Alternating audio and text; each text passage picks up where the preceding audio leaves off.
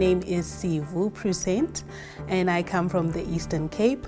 I work for Harambee Youth Employment Accelerator and we also power SA Youth. And what I do at Harambee is that I'm a learning and content design manager, meaning I create the content and articles that are on SA Youth Mobi to help empower young people to either land an opportunity or improve their hustle.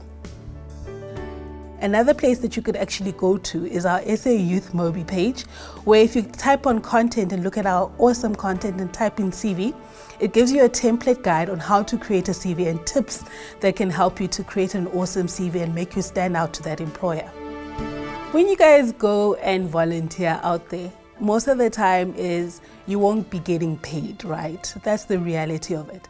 But look at the flip side of it. What are you getting from volunteering? You get skills from volunteering. It could be how to be a team player by working in a team. It could be you learning time management. These are skills, these are just fundamental skills that you need in the world of work. You could also get computer training skills in that volunteering program. So don't ever put down a volunteering program because it's not paying you.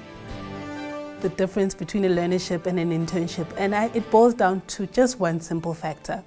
An internship requires you to have a post-matric qualification. A learnership just most of the time requires you to either have grade 10 or matric, right? And those are the two differences that are there. When you create a CV, I always say keep it one page. And that's because sometimes the relevant information can fit on one page. So your name and surname is important.